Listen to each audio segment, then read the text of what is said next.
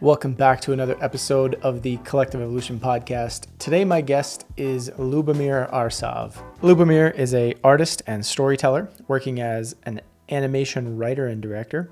His personal work explores the psychological, parapolitical, and spiritual dynamics that define the momentous times that we are collectively navigating here. In 2017, he released his first award-winning animated film called In Shadow, A Modern Odyssey. You might remember that one. It was very popular. And that film explored the fragmented unconsciousness of our times back then, which is still very relevant today. Professionally, he has also worked in various phases of production and IP development for both major and boutique animated studios on a variety of film and TV projects for clients like Netflix, Warner Brothers, Blue Sky, Mattel, Disney, House of Cool, among many others. His latest projects include directing the reimagined He-Man and the Masters of the Universe, the dystopian sci-fi short film called Forest King, and his latest upcoming film called Kingdom. I had a great conversation with Lubomir about a number of different topics that are both related to his films and our current moment. I think you're really going to enjoy this episode, so let's dive in.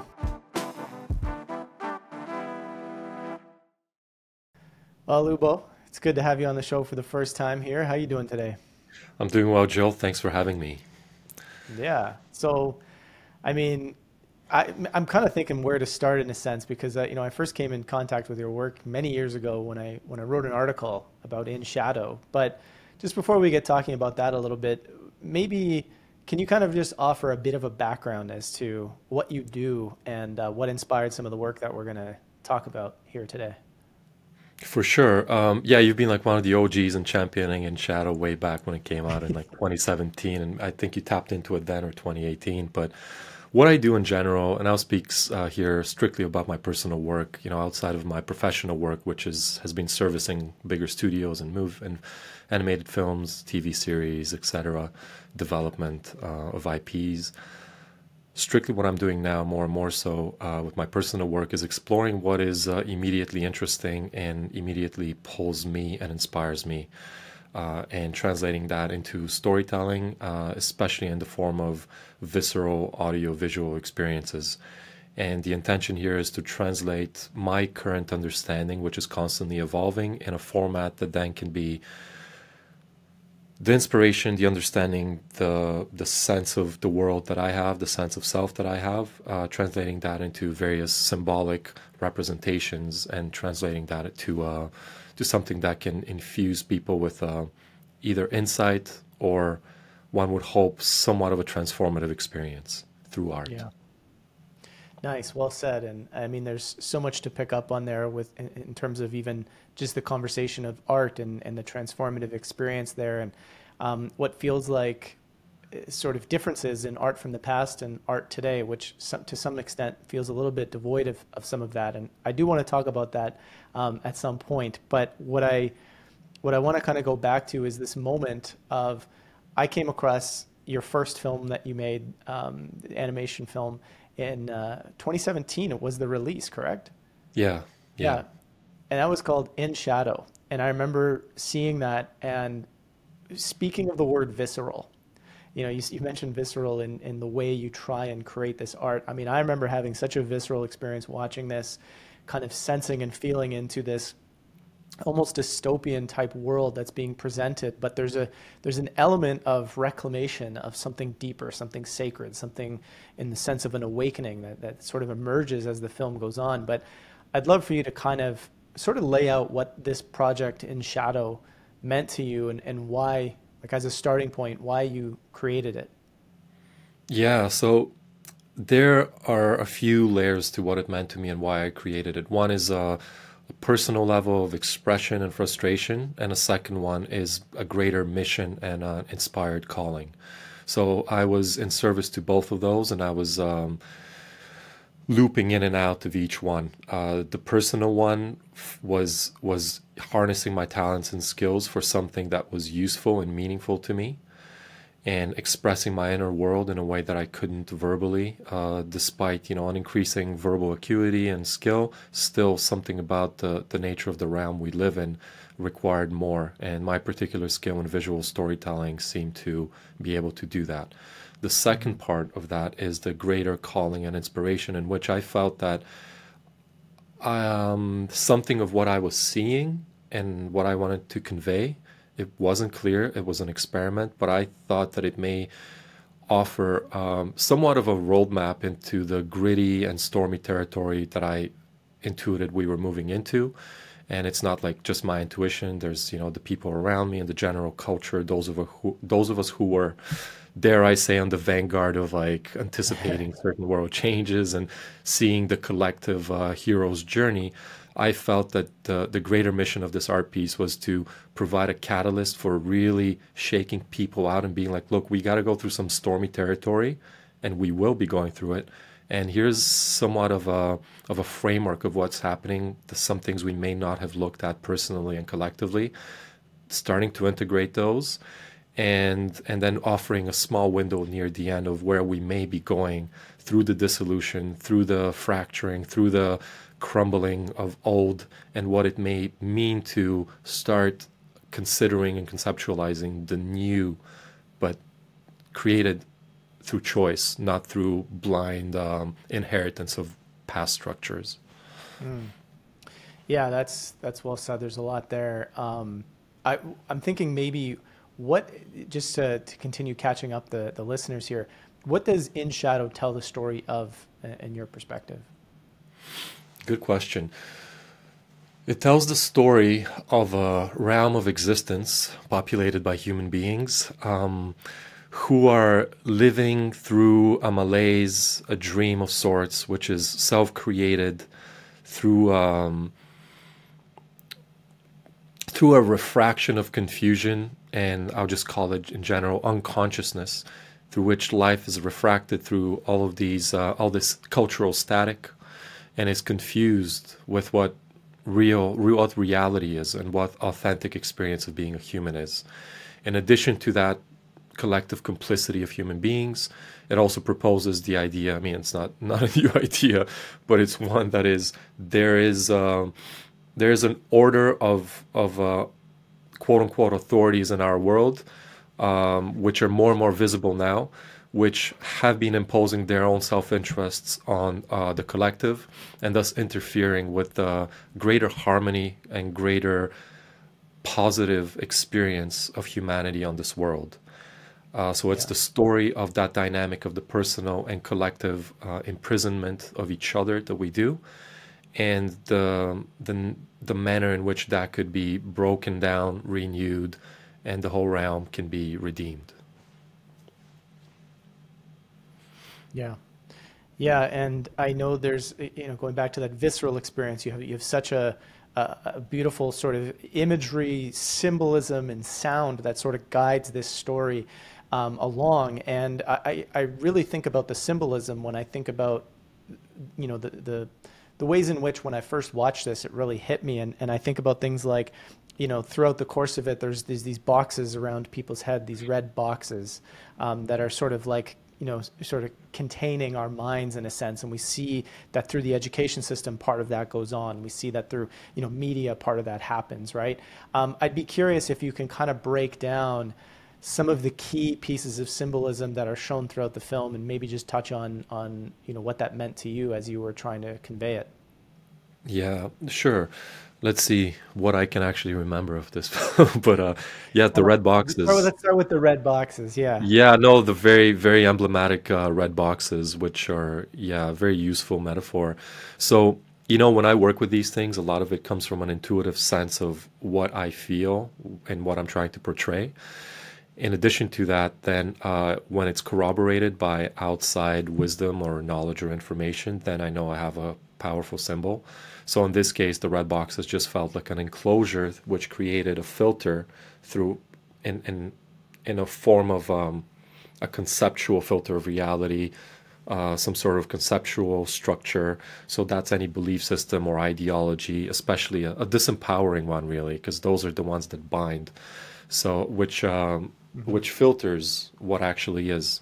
And so having, that with the cube, which is in many traditions, or in the esoteric traditions, a representation of matter, a representation of collapse and sort of limited structure. It's not a bad thing. It just gives form and it gives limitations to consciousness for various reasons. Again, not a bad thing, but when we're aware of the dynamic of certain limiting forces, then we can start having more choices in how we function within those. So the square box is really, in the simplest term, just a reality construct.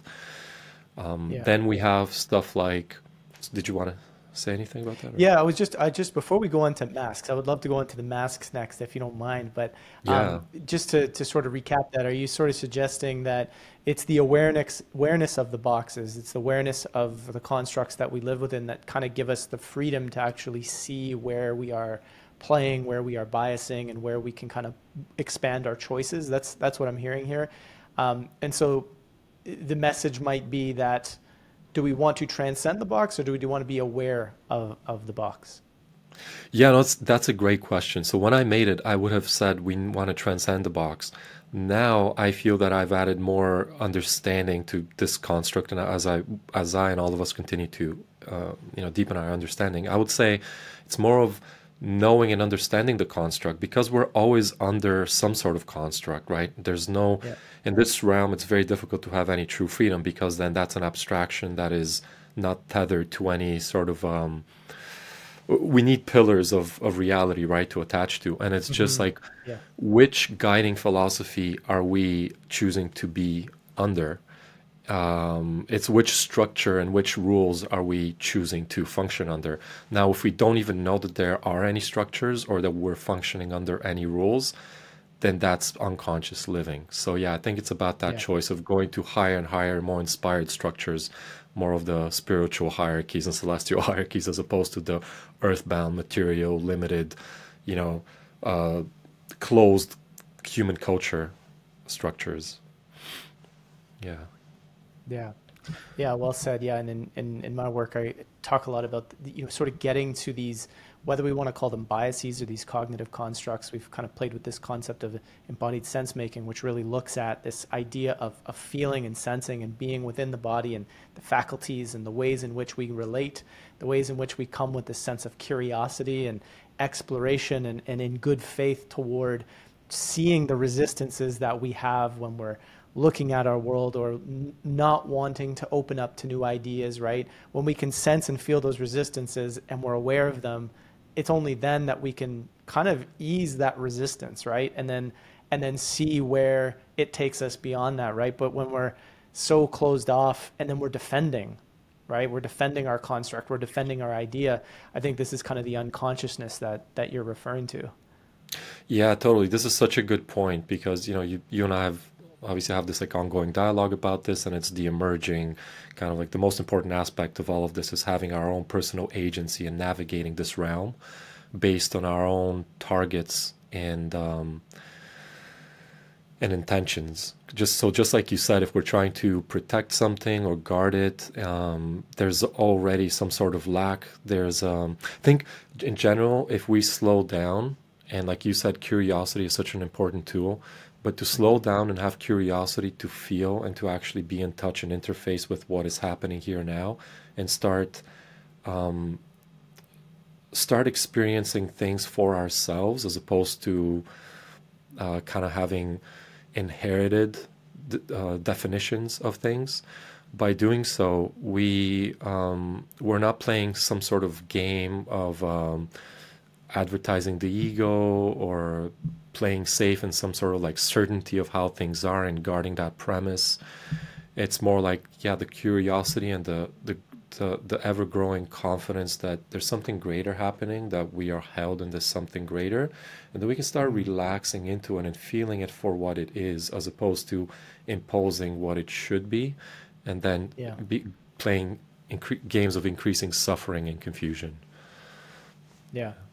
Yeah, well said. It's the deeper we kind of resist our resistance, in a sense, like resist the curiosity of exploring where the resistance is, the more suffering emerges. And that's definitely an interesting piece. Why don't we move on to sort of the symbolism of masks? You use that quite a bit in Shadow with various forms of masks that people already have or that they put on throughout the course of the animation.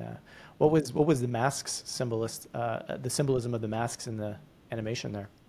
Yeah, the mask symbol is another strong one, and it's a very overt symbol. Of course, it's almost like just in your face, Yeah. like a verbatim symbol. But we need to remind ourselves of these things. I need to remind myself of, still there are various masks that come on and off with me, and it's like sometimes they're useful when we use them consciously, and they're not denigrating, or they're not like deceiving of anyone. They're just part of being a human being, having a human experience, and playing with personality traits. When we're conscious of that, it can be a beautiful thing because it's how we interface with each other. And but the masks really here represent the unconscious, the and often a very protective mechanism which guards the lower wound itself. So it's in here the mask is basically a strategy within the social economics that we play, in which we exaggerate and invent certain traits which are not authentic to us, or if they're authentic, we embellish and make them, I would say, even ugly and hideous. And the more that we invest in the mask, the heavier it becomes, the more distanced we are from our authentic core, from our real impulses, and the more games of pretense and artificiality we have to play. And we lose track of what is real, what the real target is, what is pleasure, what is virtue, what is... All these things just disappear because we're essentially hiding from the pain of who we haven't faced ourselves to be. It's formative pain. We can even call it ancestral pain, just the pain of feeling inadequacy in this world. And we mask it with more or less a narcissistic, self-important, or sanctimonious or nice guy mask. There's various masks. The spiritual guy, the spiritual yoga girl, whatever. Yeah, yeah. Yeah. So you said something really interesting there, where the more we invest in this mask, and it sounds like the mask can come from a number of different places within society, within our psyche, within how we might want to correct for things that we're feeling that we don't know how to process or deal with. But, in practical terms, like for people to sort of explore this concept on a very day-to-day life, how could you expand upon investing in this mask and it becomes heavier? Yeah. So we invest in it by basically having... It starts with the impulse. One of the ways that it starts is with the impulse to get energy from others. And what I mean get energy from others is that's in the form of validation, to fill that which is unfulfilled within us. So, you and I, like, having been connected more to the soma, I sense that as actually an emptiness that feels like something is not complete, and it's almost like giving away that power to the abstract others, and then creating some sort of traits so that the others can then give adulation, validation, praise, in all ways, right? And so the mask, by investing more in it, it just means I am now investing in more behaviors and traits that are artificial to who I am, which basically add more and more weight to this fake creation of me. Yeah, well said. And one of the other pieces within this, and maybe this relates, is you have the sort of this dark gunk in the film, and I see this too in Kingdom, the new one that you have coming out. There's so much play within this, almost like this dark gunk that's in essentially the heart center area, whether we want to call it the heart chakra, maybe it's just the heart in general that you're going to be referring to, but we see it there, we see it coming out, both in Shadow and Kingdom. I'm curious, what's the symbolism of that dark gunk? I mean, it is pretty obvious, but I'd be curious to hear the ways in which you talk about it. Yeah, totally. Let's see what words want to attach themselves to this concept. Yeah. But like, Yeah, it's again, it's one of those intuitive things where it feels like the center of the I amness is here, and then that's just clouded, obstructed, and actually somewhat of it's in a grotesque state of closure. And so it's in a profane state, right? It's not in a sacred state of open connection and an emanation, a radiance of my innermost being. It's more like something is wrong, and it's almost like something foreign is there, but it's also ours. So it's an obstruction of the goodness, the radiance of who I am, and it's the fog of consciousness, the fog of not knowing who I am, and therefore I have to play these lower level games of the fallen culture. So it's the way it's represented in shadow and now in kingdom is it's trauma, it's Hmm. leftover misperceptions and distortions of myself, of the world. And when I say myself, it's just, all of us.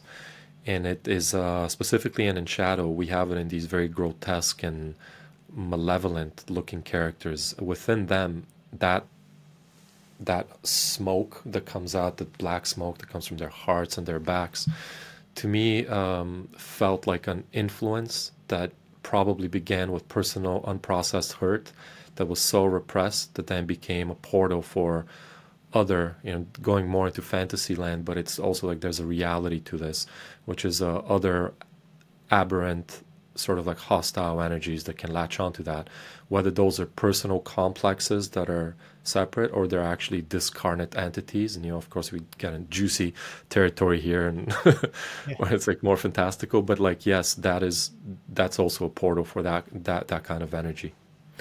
Yeah. Yeah. And we see this energy in suits in the movie, often referring to those in positions of power, whether it be political or let's say financial, corporate, or whether it be even from a media perspective. And I kind of want to bring in a couple other terms as I build this sort of question here. It's like we're seeing this darkness, we're seeing this in the higher parts of society. You mentioned fallen culture and sort of how the culture has fallen, was some of the words you used. And within that too, there's this sort of idea that um, I'm trying to like really put it into words because I kind of want you to comment on all this at once. It's this idea that their pain, the pain is the darkness, and it seems as though we've somehow, those that maybe carry some of the most pain have become the most influential in society. And I'd be curious if you could touch on all of that bit of soup that I pulled together there. Yeah, no, it's an interesting, it's a tasty soup, which obviously I like exploring, and it's like, it's I agree with you. So that premise that we're unfolding here, that unprocessed pain leads to possibly greater atrocities toward oneself and toward the world, right? Because Hmm. there's a shallowness of felt sense of what is here, and therefore when we don't access what is there, we have to surf more and more shallow bandwidths of emotion and experience, and then that leaves us out of touch with this whole spectrum of existence. And of course it does, because we can't access that painful part. It would crumble who we think we are, the structure, the mask, what brings the safety of this like persona that's like separated and just trying to exist. And so, why does that happen now? Why has it always happened? I mean, I don't know. I do feel like there has been, as an ancient past, I do feel that perhaps was more oriented toward virtue and uh, a greater order of hierarchical descent of source, let's say, of Hmm. God coming down.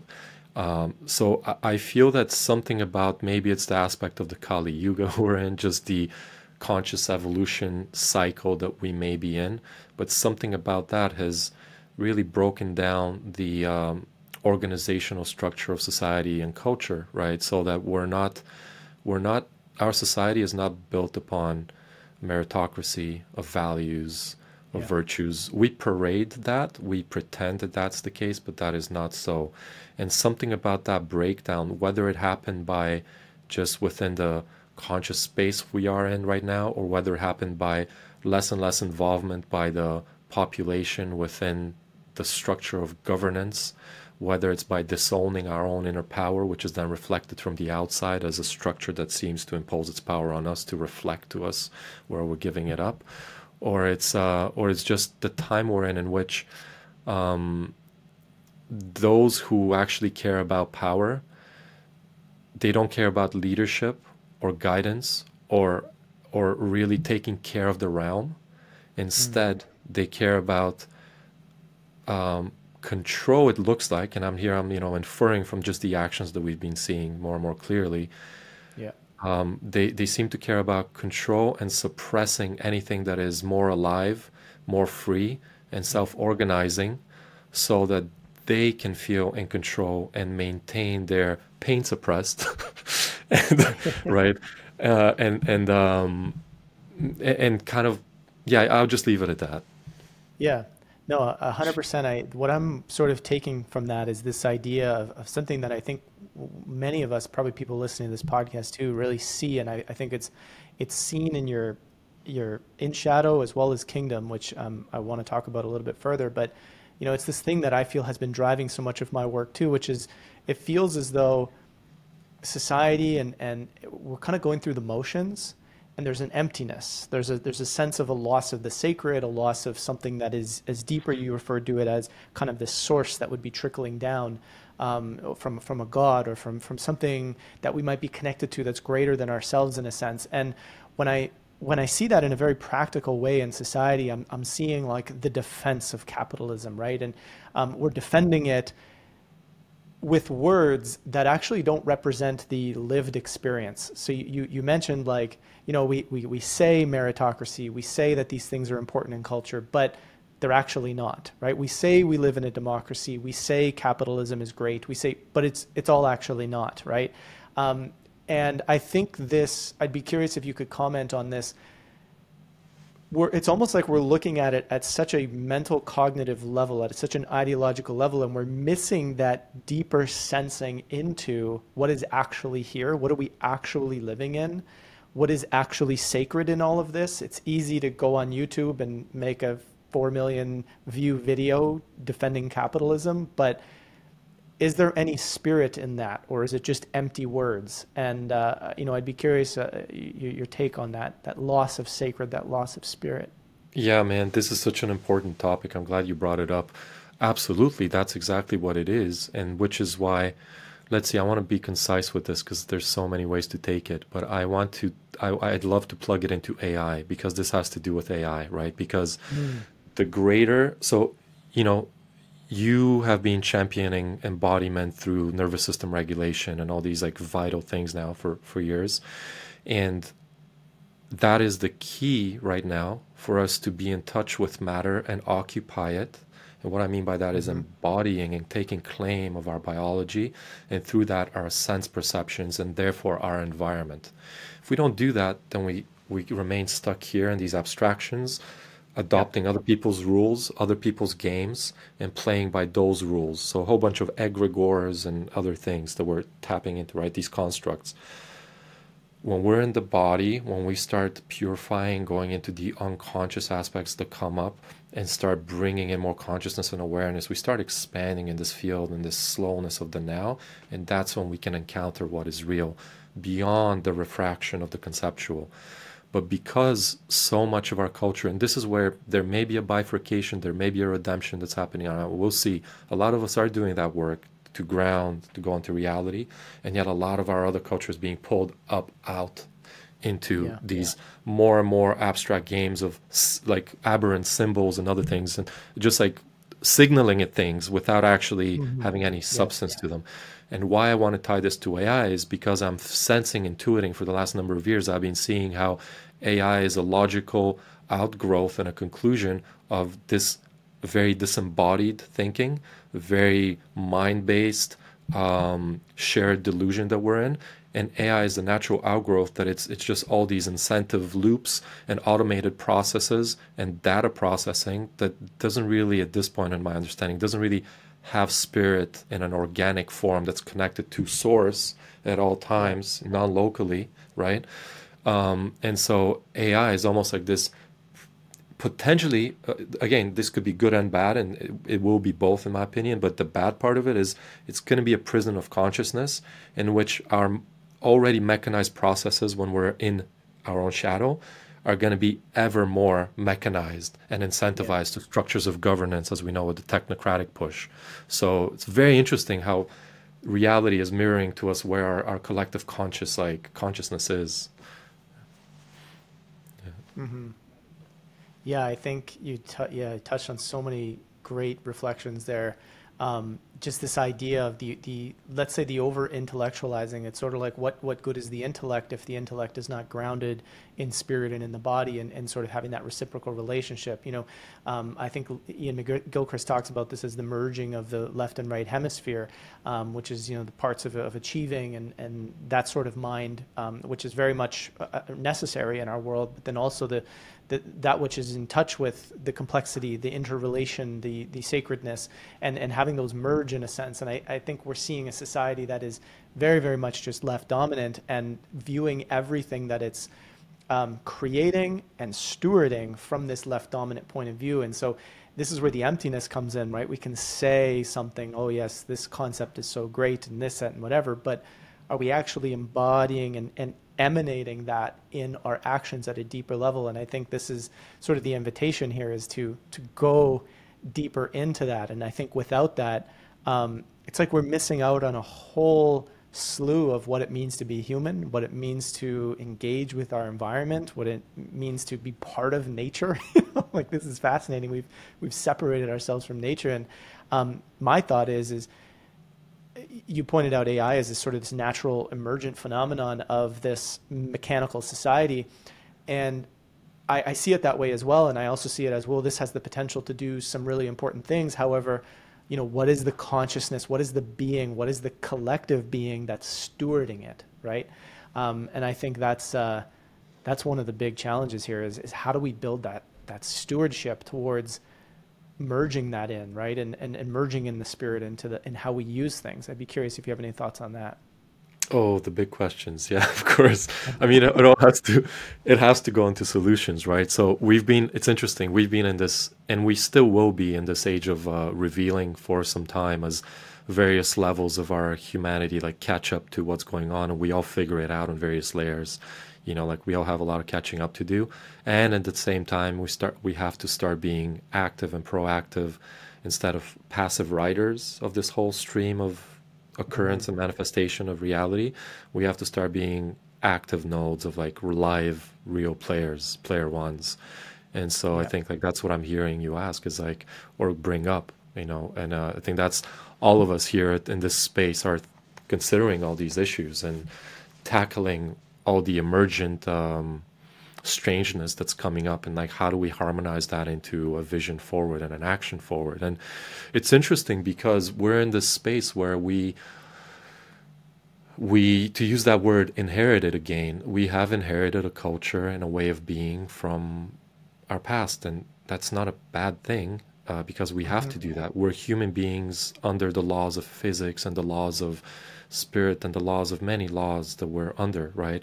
And so we inherit a lot of beautiful things like roads and shelter and sewage, and, like, those are great structures that we're constantly inheriting, and also ways of living and being in reality. It's just that so much of that has somehow collapsed into egregores of institutions and structures of governance that have become so aberrant, so malicious.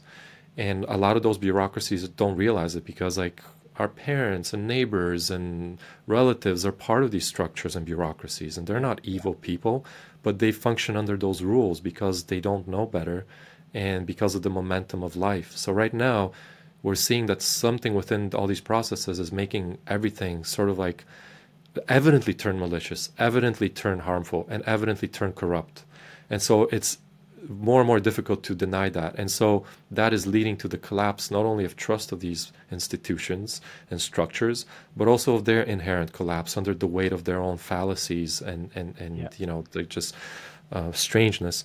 And so here we're left with all we've known is the momentum of what we've inherited, and those things are breaking down. And now the question is, like, well, shit, what do we do in the future? How do we build these things? And it's part of it is like, yes, it'd be great for everything to just crumble so we can build anew, but that's not realistic, right? Like we have such No. complex world systems. So it's a matter of understanding what works and what doesn't, and what ultimately is the goal. And so what is the goal is the one thing that especially our circles need to be cohering into more and more. And what the goal is, that comes from who are we, what are we doing, and where are we going? So it's like, Yeah. we can't answer those questions, and those are living questions. They're not just Yeah. something that we Yeah. resolve and agree on and we codify and then we have the dogma. It's like every day it's like, who am I? And that's the felt sense of like thisness, like this experience now, and who am I in relation to everyone else, and what do we want together? And so from there we start building. So I could probably issue some like statements of how I think things should be, but honestly, I think it's the inquiry of some of these important questions at the forefront, calibrating to them, and then moving forward with that. Because some people want to live in collectives, other people want Yeah. to be independent. Some people can be entrepreneurs in a strictly capitalistic sense, let's just say in a fabled free open market, right? They just want Yeah. to be Yeah. entrepreneurs, and like that's cool. Like I have some of those proclivities. There are other people who just want to do less and be part of a collective. And if someone says, well, that's communism, no, it's not. That's another fallacy. Like it's just like Yeah. the two false dichotomies, like capitalism and communism. It's like, no, let's start thinking differently. It's not wrong to want to have some sort of equal treatment and community. It's not wrong to want to have independence and to use your Faustian spirit to like achieve great things in this beautiful realm. But let's start merging these two, because right now we have these old systems of control that just keep they just keep playing the game of polarity, right? It's like this Yeah. or that Yeah. extreme. It's like, no, none of those. Right. Thank you. So the question is like, what do we want to do? And not all of us are the same. So yeah, all I'm saying is there's a lot to figure out. 100%. And I mean, this is the whole thing, right? Is it's like, there's this very mental, maybe unfairly, I say it's almost a form of brainwashing. There's been an essence of brainwashing that has occurred in my mind when it comes to the protection of our existing ways. And the brainwashing comes by saying, well, anything that sounds like socialism, anything that sounds like communism is inherently evil, and just don't even go there. If it sounds at all like it, just stay away from it. But what does that do? That pulls us back into accepting what is, right? And obviously the reality of the situation is there's many ways of coming up with something that would be better or would be different, and yet that dialogue's being shut down by almost like fear of a boogeyman, and it's very interesting to sort of watch. And I go back to this, and I'm curious your take on this. But do you find that an emergent quality of being in a more slowed down, embodied, and say connected, maybe even go as far to say that left and right hemisphere of our brain is more integrated? Do you find an emergent quality is that we automatically can kind of sense that what we're doing now doesn't make sense, and we're significantly more open to exploring other possibilities? Like, do you see that as a quality? Oh, absolutely. Yeah, I think that's the prime quality that we need to be cultivating now, because it's not some complex esoteric spiritual practice. It's a very, very reasonable practical reality of cohering those two. And yes, slowing down so that we can hear the signal of who we are, of what our natural desires are, natural intentions are. Because if we are playing the fast game of being in our minds and processing what the latest news and then whatever the cultural programs are, we can't make new choices, and we can't take holistic action. We can only Mm-hmm. process based on the rules of the game that is culturally viable at the moment. And so that's why we don't have, this is where we lack vision. Like vision comes from an embodied inspiration and an understanding which emerges through that slowing down and the trust that I can actually allow myself to do quote unquote nothing, which means I'm not hustling towards some goal of some satisfaction in the future through some achievement or validation or whatever it is. We know what that feels like. We all know what that game feels like because it moves through our bodies most of the day, right? It's like some sort of goal in the future of some resolution. No, it's like that is just a busy static again. And we need to slow down to tune into what's real and to get that real inspiration, real vision, real knowing. And that's not like something that's distant. It's available at all times. Like we've all had some experiences of it. And the more we touch that space, it's like, oh, okay, I can learn to trust these insights and these intuitions. And then like, there's depth and groundedness to this. And I can act from here, from here. Mm-hmm. Yeah. Yeah, I definitely think that like you're speaking my language, and I also want to play devil's advocate here because I kind of want to get to the crux of a hard problem. But just to mirror back, it's like I definitely agree in that even that concept of what's here, what's emerging, let's say from the heart, can be, from a conceptual point of view, can be perceived different ways, right? We might say, well, the heart looks like this. But maybe we're just thinking about it that way, right? Versus when we become from an embodied place, you can actually feel and sense what is emerging from the heart a little bit more experientially. But with that said, this is kind of where I want to bring in the devil's advocate view. It's almost like it's saying, those that might be just interested in the playing the game that exists now, where they want to just be that entrepreneur, they want to just, eventually build up their wealth to hit a certain point or whatever. Like they just want to play that game, and maybe that's authentic to them, right? Would you say that then they're not tapping into that deeper space within themselves? Like as in, if an emergent quality is we recognize that something's wrong with what we're doing, those that don't recognize that there's something wrong, are they not tapped in, is the question. If they don't recognize something is wrong, are they not tapped in? Something is wrong. Yeah, well, I mean, yeah, there's like all these things I almost want to like us to define for me to answer that, but it's not necessary. Like in general, I would say yes, but also I'd like to just clarify my understanding of someone who's like an entrepreneur that's running a business and wants to achieve a certain goal. I don't think that's a bad thing at all. Like that could actually come from inner coherence. And I think that is happening. And I think that's where the future of business and actually like actual change in the world will happen, is by high functioning human beings who are in tune with are embodied, are in tune with the greater field, so that they have the conceptual and willpower to execute in the world, but are connected to what is the emerging harmony culturally, right? And then they're able, and we collect, because this is not going to be, I think this is more of a individuated humans coming together. So it's a collective of individuated humans, not a collective of unconscious slaves. Collective of individuated humans, right, who are cohered, integrated more and more, who will then be able to create new systems that actually have this greater flow of, sort of cornering myself here verbally, but ultimately will be vessels of greater generativity instead of a zero-sum game that is isolated for their own profit. So I venerate that skill to be able to do that in an industrial scale. So let's see. Yeah, and I would agree with that assessment 100%. It's more so the question of, let's say the people that are not even interested in a sense of inquiring deeply about our existing society, like that are there to protect. It's that individual can come across successful, can come across like they're inspired and whatever, but they're playing a game. And again, I'm working this out as a hard problem, right?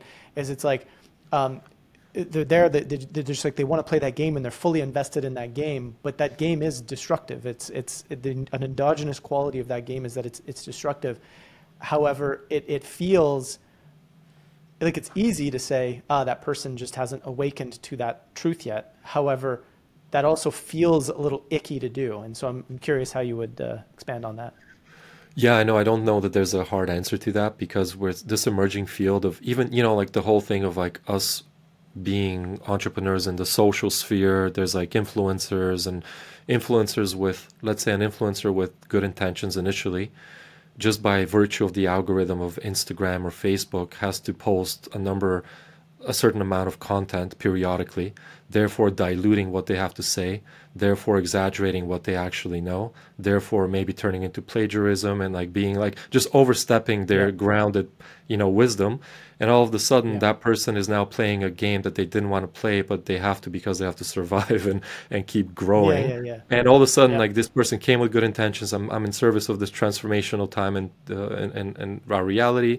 And now my ego at some point subverted it all, and I'm like really enjoying the spoils of celebrity and being the one who knows it all. And yeah, so we have to like, there's compassion for that, but there also should be some like, like, hey, bud, like, like straighten up. Like, we can calibrate each other to the people that we know. And yeah, it's a tough one to navigate. It is tough. Yeah.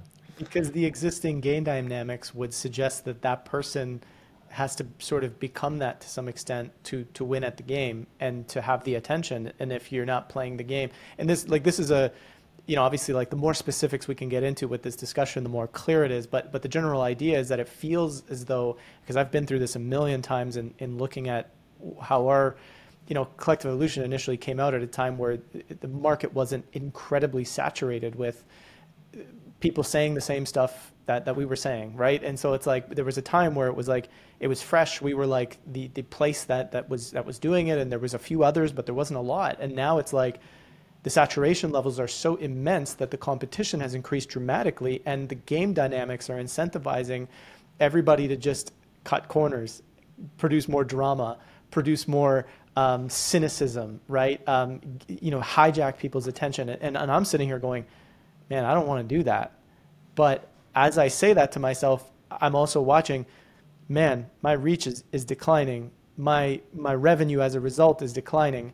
So it's like either I have to start playing some of these cheapened game dynamics, or, and that's that's a legit question that you face. Yeah, and yeah, I want to touch upon that. Right, it's an interesting, again, very very interesting emergent like dynamics here, because at that point, like, do you leverage some drama while, if you can honestly and authentically inoculate that with actual, like meaning there and solution based, like journalism and information, or do you stay on like some sort of like hard integrity and sort of like risk falling away to the wayside to some people that are genuinely interested in solutions, but missing out on like some of the mainstream? So like this is where these tactics are very interesting, but we always have to be harmonizing. Like, who are we? Who am I? What am I doing? Where am I going every day? And it's like if we don't have that, then we get lost in the game. Yeah, it's interesting. And I think again, kingdom keep coming up in my mind. Like we should get to that and talk about that a little bit. But I have maybe one more sort of question before we dive into that, and it's about art, right? It's about this idea that sometimes it feels like, I look at In Shadow, I look at Kingdom, and I see this, sort of meaningful portrayal of the nature of our world today. And you're trying to say something, but in my opinion, you're skillfully saying it. You're doing it in a way that just captures enough of a little bit of everybody that it's relatable. But sometimes these types of forays into creating art that is maybe has a hopeful ending, or maybe is trying to say something, it can be almost like, no, like that's not, don't do that. Like just be cynical. Just play the game of whatever. Like, you know what I'm saying? Like it's almost like it's easier sometimes to create meaningless, and I hate saying this, for lack of a better word, it's easier sometimes to create meaningless work. Because it might get more attention, or it might, but when you're trying to drive something deeper, and I feel like that's what art has kind of become. It's sort of lessened, at least what we see in the pop culture. It's like it's been plasticized, right? And I'm curious your thoughts on that when you look at the art world yourself and you consider what you've created. Mm-hmm. Yeah, it's such a big question with art, and just like full transparency, I'm not following the art world very much, so I just kind of do what I want to do, and that's that. Yeah. But in general, I know what you mean. The thing is, I know it within me when I've worked in in the animation business and writing my own stories and stuff like that. Like if there was no real, like if we were still in the 90s, you know, like living what we thought was the world and this is how it is, and we're just like enjoying modern life and entertainment, like I'd be making a lot of those kind of stories because I just want to do character portraits. I want to do little dramas, what if scenarios of things going just very bad, and that's just that. Like those are fun things to explore as a storyteller. For me and my personal sort of my kind of like soul impulse is like, oh fuck, all right, I gotta put this stuff in service to something greater, because like we're in a crisis and like I can't just be making my own entertainment and, you know, enjoying that. It just doesn't feel right for me. You know, bless everyone else that feels fulfilled doing that. I think it's great. And so the challenge then is like, well, we want to present something. Sometimes you want to present something bleak to shock an audience into a realization and then into action. And, you know, I've shared with you my other film, The Forest King, which is not out. It should be out soon as well. It's part of another series. You know, that's, you know, a conversation for another day. And that's a bleak one, and that ends pretty bleakly. And there's a purpose to that because it's a cautionary tale. The purpose of that is to shake the person out of a stupor of like the logical conclusion of this technocratic creep and kneeling and being subservient to greater and greater infringements of your liberty, freedom, and free will leads to this kind of conclusion, right? And it's like, deal with that. And then there's other things with Kingdom in which I had this impulse to be, you know, I've done my own, I've done plenty of shadow work, shadow revelation, collective and personal. By no means is it finished, but enough so that I reached a point years ago during the COVID period when I was like, we just need inspiration, vision, and an infusion of something greater to start coming in. Now, that in art is not easy to do. Of course, in traditional and classical art, that's the majority of what it was. It's these aspirational, idealized images of humanity, whether it was through bodily proportions of the idealized strength of a channel of the divine, you know, ratios and the temples and the cathedrals and the very, like, just these concrete instances of divine, you know, like resonance, right? But we've lost that because modernity is a fallen, you know, culture from classical traditions, which were aligned based on a more divine hierarchy, maybe corrupt, whatever, but there was that impulse. So because we don't have that impulse now, we're not aligned to beauty and to harmony. We're aligned to chaos and disarray. And so that's reflected in the way that we, the artists, the storytellers, the corporate storytellers and Netflix and, you know, all these other places, that's what they know and that's what they create for the market. So it's like, how many of us know how to live an inspired life? Well, look at social media and even all the, you know, the coastal megacities of like, just like, let's say California and New York, who sort of dominate cultural dialogue. It's like, there's a hate and a belligerence toward regular people. There's a sort of like antipathy and a contempt to a lot of like just like regular good values, and there's a lot of moral posturing. So there's no real constructive generative art, even just from these creators who are like hating on population as a whole. So like, how can they create something inspiring when they're not even in touch with that, when they can only, you know, virtue signal to go into cliche? So what I'm saying ultimately is like, it's not easy to go into feelings of inspired art right now, because we have to be inspired humans ourselves first, right? And so we have to do the work. And for me, with Kingdom, trying to lean into that a little bit, it's not like it's some inspiring piece by any means. It's like, it's my version of it right now where I'm at.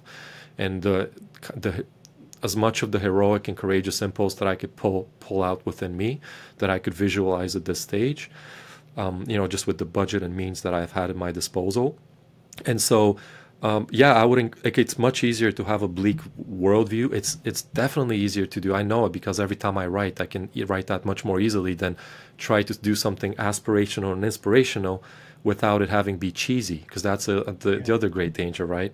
Is like, so anyway, I'll leave it at that. I said a whole bunch of stuff, but No, there's definitely a sense of cheesiness that can arise from that for sure. And Yeah. I think just to go back to that embodied, that sort of the nervous system, I think back to this thing I created, the physiology of sense making, and the purpose of it was just to kind of lay out this idea that when we are embodied and in a sense of safety, and there's physiological markers that could tell you that that's happening, um, you this is where our greatest creativity, this is where our sense of connection to spirit, our sense of connection to something beyond ourselves emerges, right, reliably. And I use the term reliably because I've heard stories of people having a very deep sense of sacredness from a very terrible event, right, but these kind of happen sometimes, right? But if you were to create a reliable space from a day-to-day perspective to sort of tap in and tune into these sorts of things, there's a ideal physiological place to be, right? And that's kind of sort of, I think, the idea. And so when we think of our world and how stressed out it is and how everybody is like just pushed to the max all the time, and we're following social media and we're always,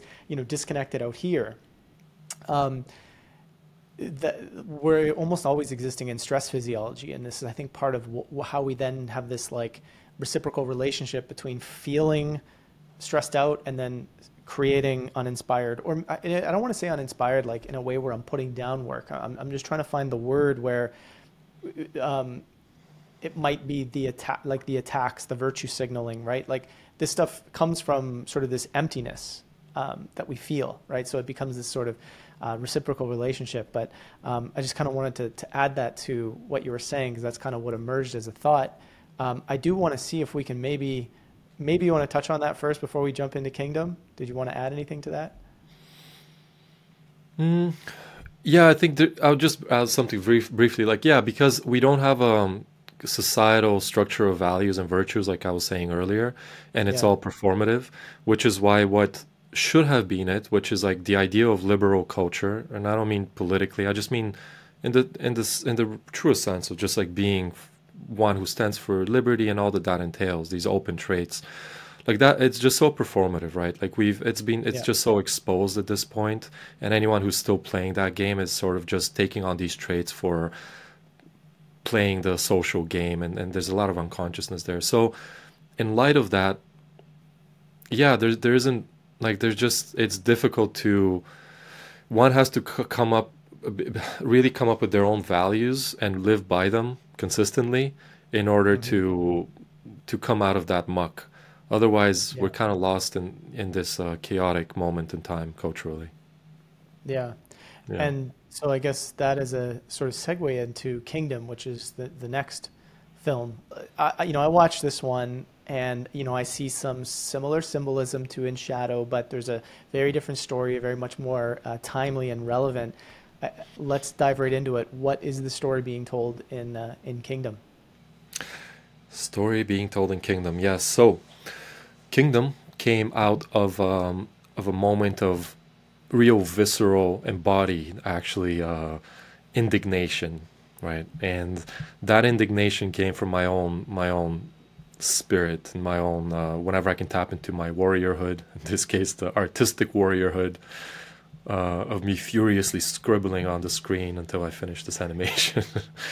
But it's the story of one human who dares to get to face his own darkness, get up from his knees, remove the blindfolds of true seeing and true self-expression, and to walk courageously, to pick up the courage of his divine right, and to become a conduit of the higher transcendent realms of that quote God, source God energy, and to amplify that as a conduit, to serve as an inspiration for all other fellow humans, brothers and sisters, who can then find their own flame, their own inner internal flame of the one light within us all, and to collectively at last face this collective aberrant shadow, this dark, adversarial,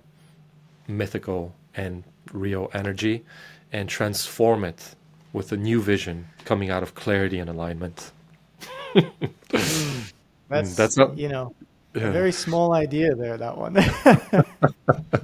It's funny, No, but thanks. Yeah, go on. go ahead, go ahead.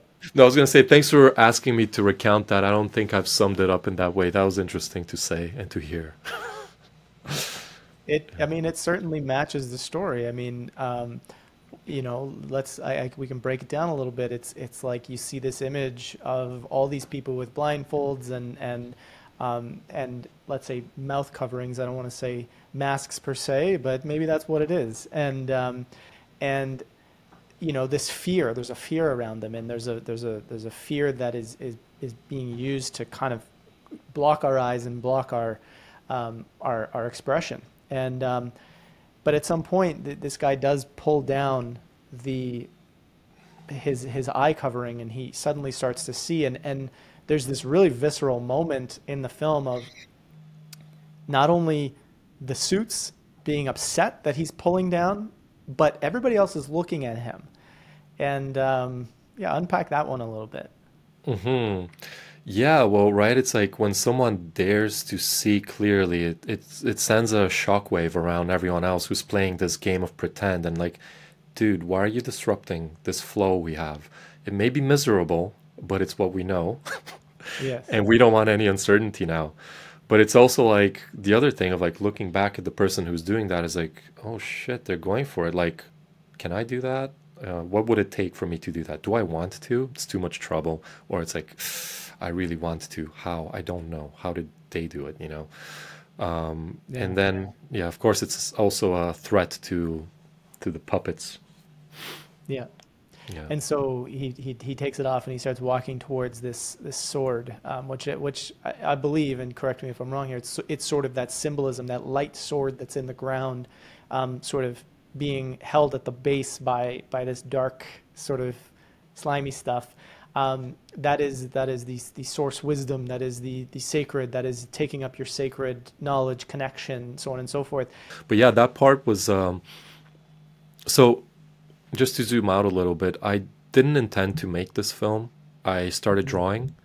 I wanted it to be a 30-second short that I was going to put on Instagram, but then it kept growing and growing and growing, and it turned into a 14-minute film. So, Yeah.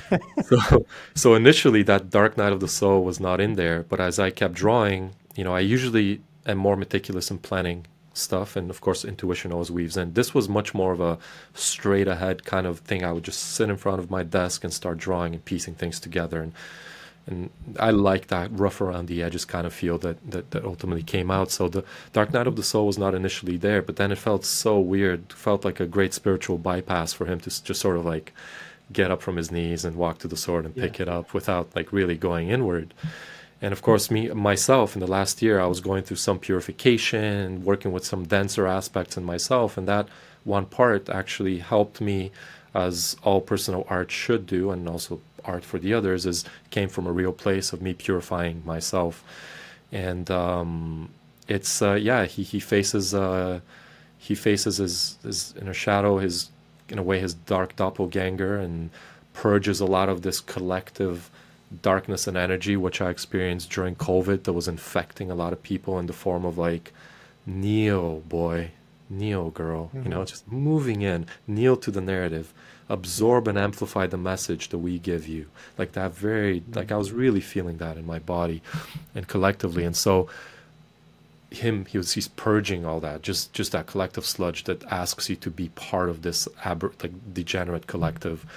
And then of course he, through all of that, by creating the will, courage, and presence and capacity to face and hold that darkness, he uncovers the most precious aspect that is available to him at that point, which is the inner child and this inner complex of disowned emotions, fears, sorrows that he fully embraces in order to open his heart and Yeah. open to the truth of who he is, which then gives him the courage to get off of his knees and Yeah. to move forward through adversity to claim his birthright, then Yeah.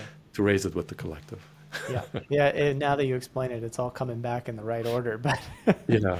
but but yeah, the thing that I love too, as you were kind of describing that journey, and then I remember the faces of people turning towards him with their mouths, very almost like teeth teeth being bare, mouths like yelling at him, like, stop, what are you doing? What are you doing? Like, don't go down this. And the politicians, or the suits, if you will, are urging people to go and yell at him for doing that. And, I just think about, for me, the emerging feeling in my body was the Freedom Convoy. And this moment of, because I was so closely linked to this thing, where it inspired me at the beginning when it started to happen, but I was there for, between myself and other members of our team, we were there for the entire thing from start to finish, with the exception of 2 days. And to be so close to it, and to be on the ground where I'm firsthand experiencing stuff, but I'm watching the media and the politicians say something else that is completely not true.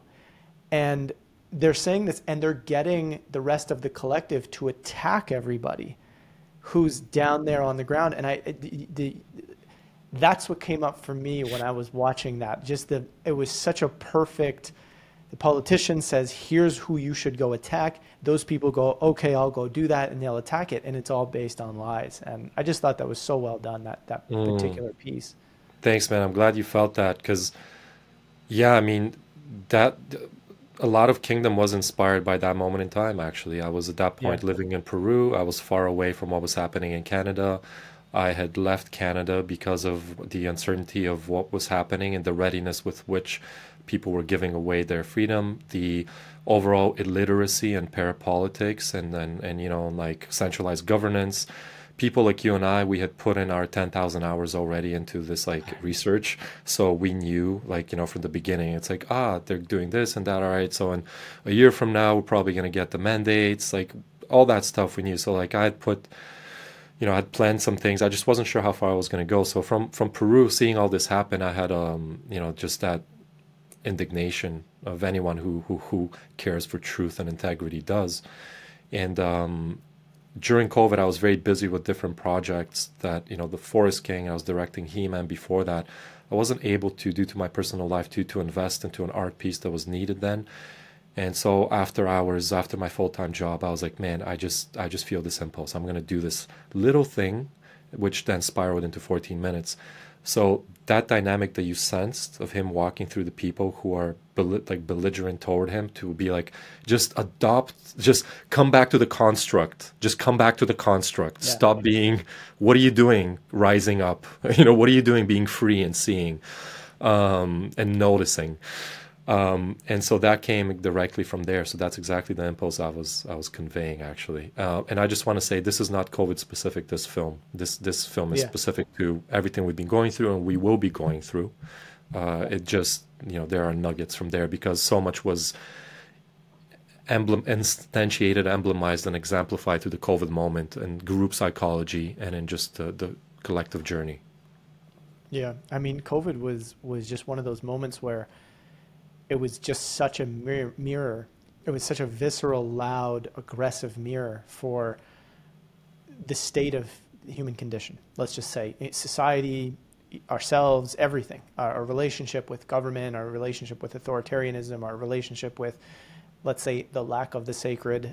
It was just unbelievable. The reductionism, it was just such a loud mirror that I don't think you could have ignored it unless you did everything in your power to ignore it, or maybe you weren't exposed to other ideas. Because I've never seen a time where, let's say, more, for lack of a better term, like everyday people, just people that don't pay attention to indie media at all. They just live their lives. They're working professionals, all these sorts of things, whatever. A huge chunk of those people were like, nah, something's wrong here.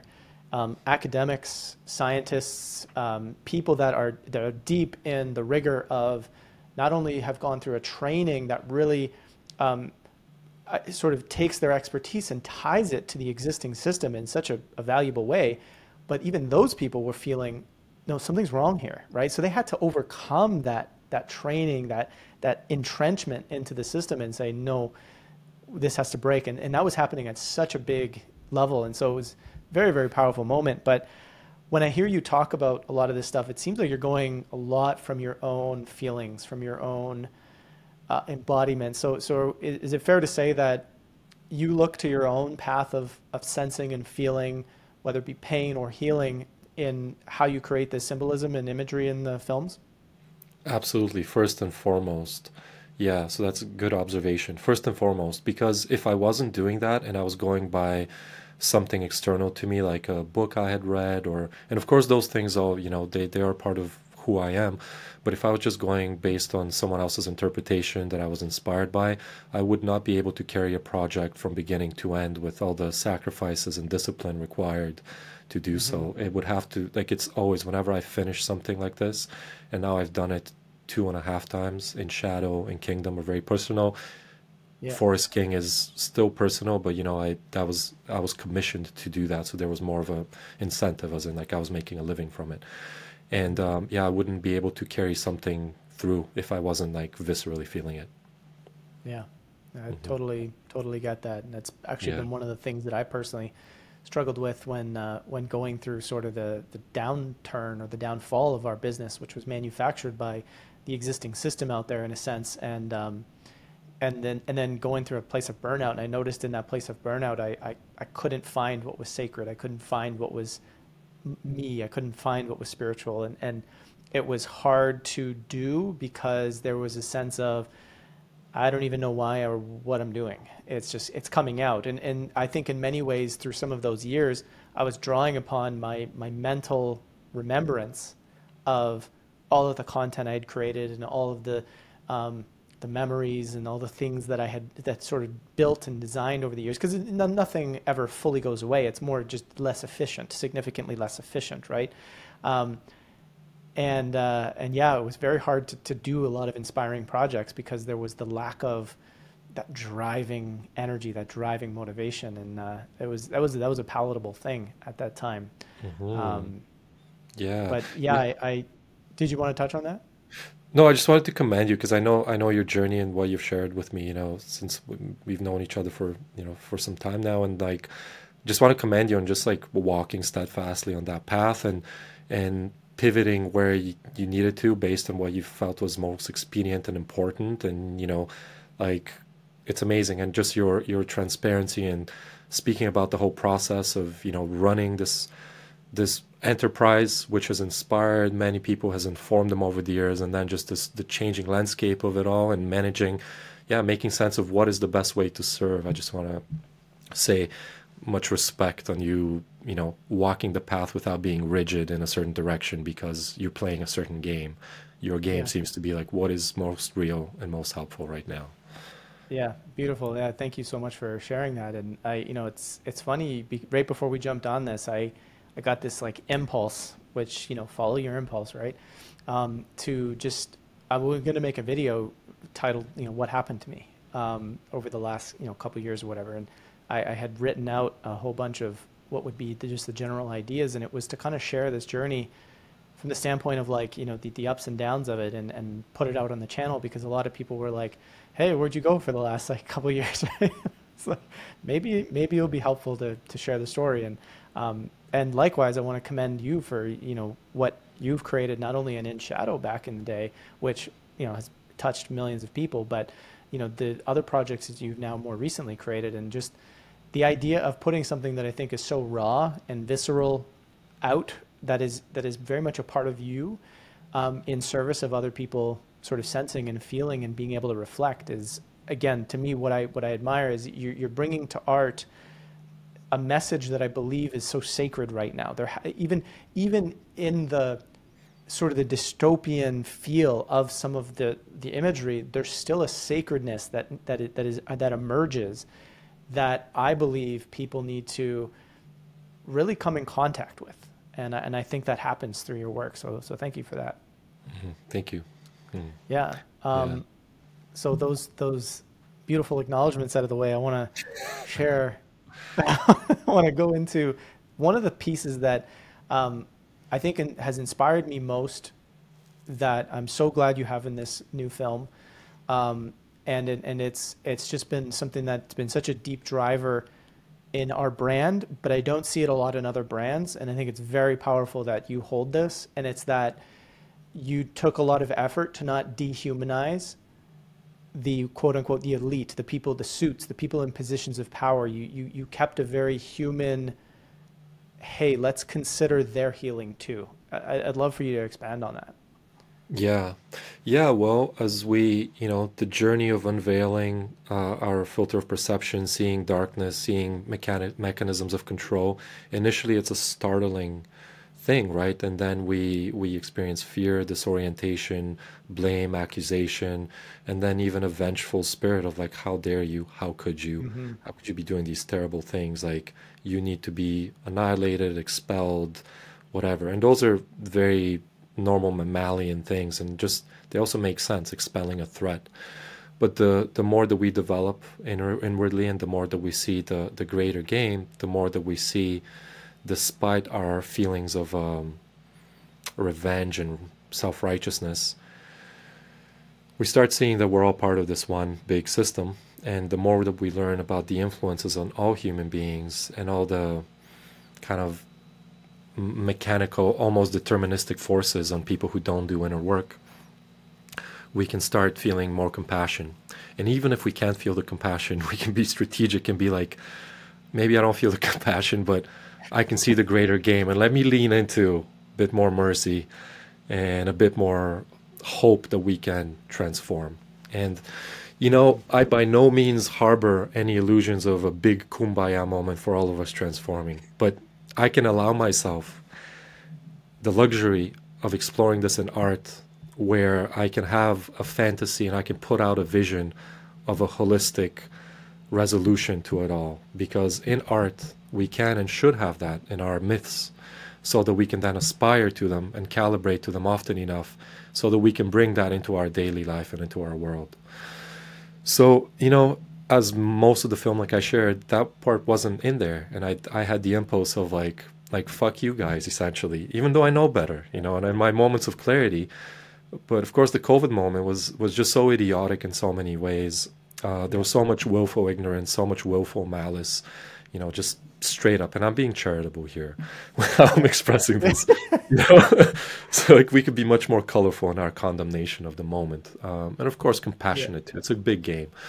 But in that moment, again, that warrior masculine spirit that emerges in me sometimes, and when it comes to righteous indignation and stuff like that, and in real injustice, was like, fuck you guys, like, like let's fucking go with the sword, Yeah. And at the same time, it takes an even bigger person to be like, to father that. I'll speak again from me as a man, to father that situation and to hold that bigger container of like, not only are we going to cut down what is wrong, but we're also going to transform what is aberrant, and going to bring that sick branch back into the tree, right? And so I had a moment of, I was highly caffeinated one morning in Peru, drawing this stuff, and I was just like scribbling. And as part of my creative process, sometimes I don't drink coffee all the time, but coffee, loud music that's inspirational, that evokes emotion.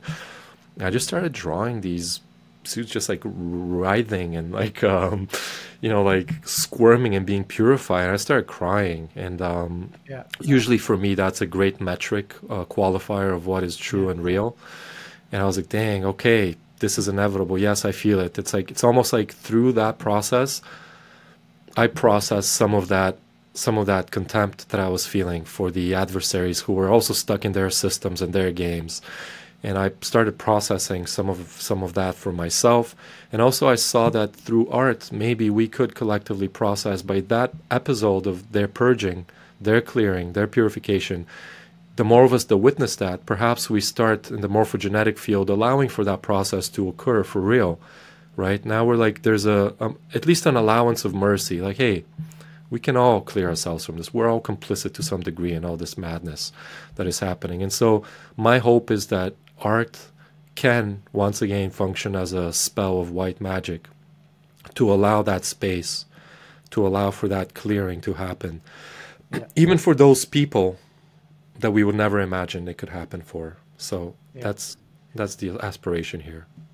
Yeah, that's beautiful. And I think this is part of the message that has always been hard for people to palate when it's brought up, whether it's from other traditions that have talked about this kind of thing. I mean, Gandhi and turn the other cheek, so to speak, from Jesus, and all these sorts of things.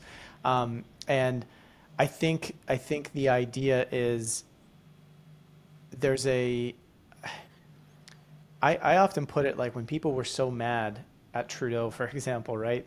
It's like, look, can you see that you don't like Trudeau's behavior, but still understand that he's a divine being in himself, in the sense that he's still a soul having an experience. Like, so it's just a reflective exercise, right? It's an exercise of can you say, no, I don't like the behavior and I'm not going to stand for the behavior, but not forego all of your energy and hatred and malice, like, you know what I mean? Say, like, not just give it all away, um, by holding on with such deep hate, right? In essence, can you still hold him as both things, right? And this, of course, is very hard for people to do, and they'd be like, well, what does that lead towards, right? And I think your film sort of touches upon what that can lead towards. And you think you pointed out, you don't think there's going to be this kumbaya moment, and I would agree. There's probably not going to be a kumbaya moment. However, even drawing upon my training in sort of the nervous system, trauma space, all that kind of stuff. I mean, it's very common. You don't need to go back to your abuser per se, and rectify the situation after you've been healed, or to finish your healing. That's not necessary in the process. You can do this internally, and I do, first off, on one hand, think that there's you are going to be healed in that sense, but there's also this morphic field of, in essence, I think that connection is now severed in terms of the way that pain was going back and forth between the person who had done something to us. And I think, in my own sense of it, it also frees up the role to some extent that they play.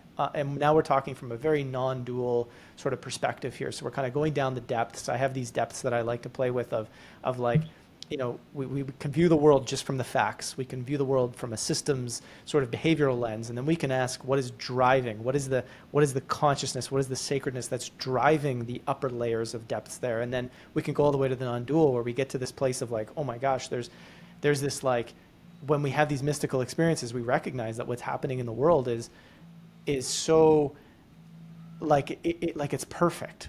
And we have to talk about that because people have those experiences, right? But then they come back to the real world, if you will, and they go, well, what the hell do I do with that now, right? And we have to integrate that. And so I saw, in the way you ended that, I saw all of, what I just kind of summed up there in that ending. And I hope that it's inspiring to people, because I think there is a lot of wasted energy. Yes, a boundary has been crossed by these people, in a sense, that we need to say, okay, what are we going to do? And let's make sure that we don't allow this to continue. But there's so much energy being wasted in the way, so many of us are approaching that situation. Big time. I think that's a very important point, is the energy being wasted, because that's like, it's basically being trauma fixated, right? It's carrying resentment for a past occurrence, which may have been and very much was probably wrong. And here I mean just personal, collective, whatever. But at the end of the day, the person experiencing that and being deeply hurt by it, we would hope is becoming more and more transformed into a greater version of themselves. And basically, the more that we stay in that mentality of we were wronged, it truly is a victim mentality. That doesn't mean that what happened wasn't wrong. It just means that we continually choose to recreate that memory and ascribe the same values to it every new moment of this existence. And is that really a wise approach?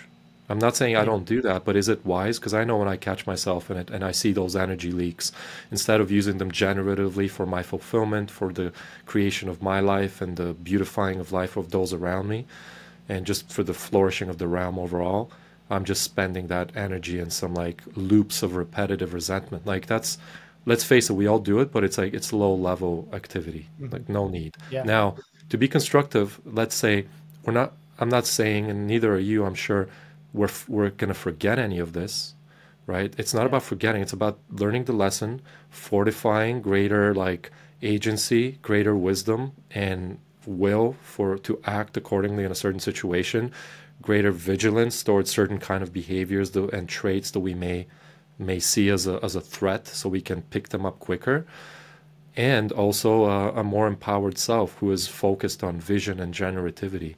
So yeah, that's what kingdom actually says also is, and again, kingdom is an extension of me and also my inspiration, and that's been my process as well. It's ultimately taking full control, full responsibility for my complete experience, regardless of the circumstances. The circumstances are the circumstances, but like I said, every new moment is a new moment in time, and therefore it's a new redeemable gift in which I can choose anew. And if I'm not choosing anew, I'm bringing back the old, and therefore I'm ruled by some magic spell from the past, which I'm allowing to zap my energy. Again, like, is that the person I want to be, or do I want to be the magician in this moment who is weaving his reality and choosing the influences upon my system? Or am I leaking my energy to some, goblin energy? Yeah.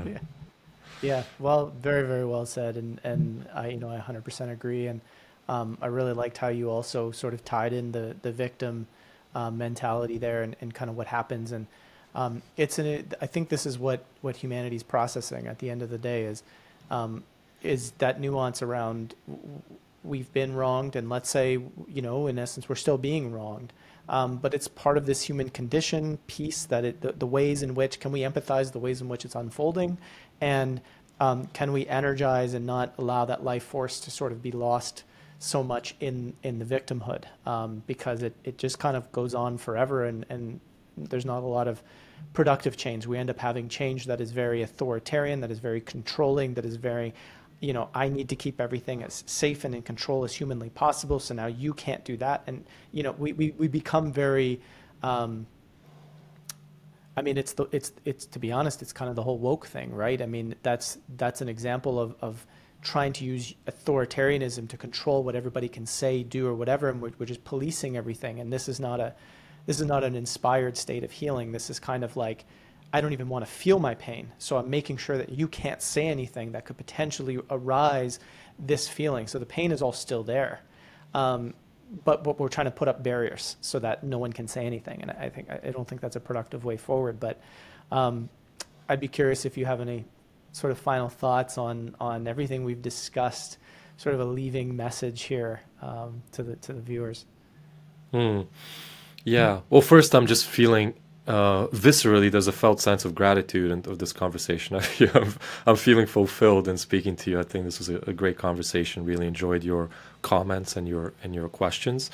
Beyond that, if I may, I would just like to lately, this is most of what I've been saying is, just based on the last 5 minutes of what we were discussing, carrying that through into everyday life is taking more and more radical responsibility for our perceptions and our actions, and pivoting more from consumption to creation.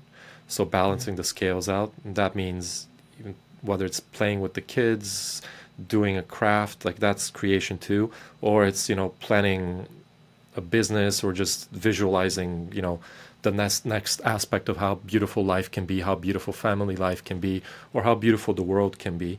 So balancing creation and consumption of content, consumption of other people's opinions and thoughts, and through that, daring to rise into a vision. So having a vision, and that vision is not just visual, it's a vision that spans all the senses. And that vision is of, can we start feeling into a more beautiful world, first for ourselves and those around us, and then for the world. If we can't do that, then we will simply ride what is presented for us. Yeah. If we don't understand that, then we're not playing the game. We're just consuming doom porn and entertaining ourselves. That's okay. But if we want to start playing and being constructive and start saying, what's the solution? I know it seems like, to some people it may seem like, but that's not a solution. No, I'm sorry. That is actually the very beginning of a solution. If you don't have a vision, if you're not acting out of principle, values, and moving into that space through your imaginal nobility, and you're just acting chaotically, throwing stones at the bad guys, like, you're not an active player. You're gonna get sniped, like, yes, like you would, right? So, what a word! Yeah. So just I got a little contentious there, but ultimately bringing it back, centering is like, let's just bring beauty and vision into our realm and the outer realm, and then act accordingly. Small steps. That's what I would say. Beauty. And that's Yeah. how you avoid getting sniped? Yeah. Avoid getting sniped by using the right words and not the ones that pattern match me. But yeah, Yeah. Oh, I've been pattern matched. Let's be real. yeah, Uh, it's true. um, the yeah, and the jokes there, were a great way to finish. Good laugh. Mhm. Yeah, Thanks so much for taking the time to do this, to have this conversation. I was very, very much fulfilled and very enjoyed, being able to kind of go to depths with this. So that's been a lot of fun, and I'm, looking forward to seeing the response to Kingdom when it does come out. And yeah, just thanks so much for everything that you've been doing, and yeah. appreciate you. Wonderful. Thank you, brother. Appreciate you too. All the best.